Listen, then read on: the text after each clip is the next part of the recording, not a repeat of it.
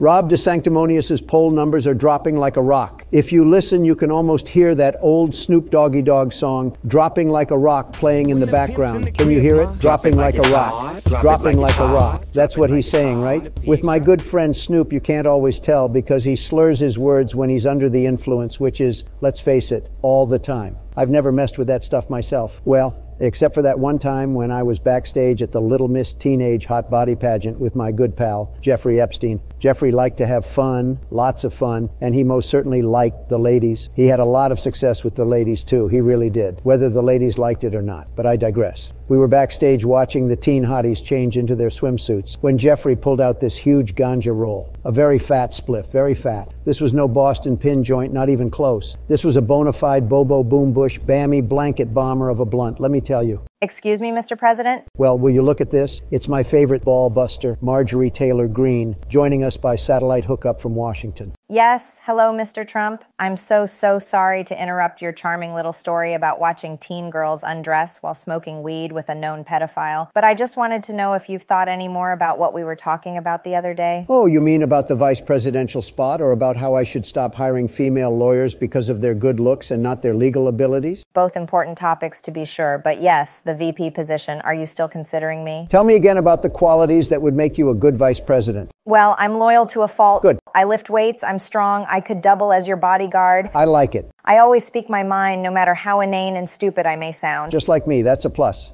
When I get a pedicure, it takes 40% less time than most women. Right, the 3 toes thing, definitely an advantage, big advantage. I'll be totally honest with you, Marge, completely honest. It's down to 2 potential candidates. Are you at liberty to share that information? This is top secret, so keep it on the down low. But as of right now, my pick for VP is between you and Satan. So at least I'm still in the running. May the best cloven hoofs win.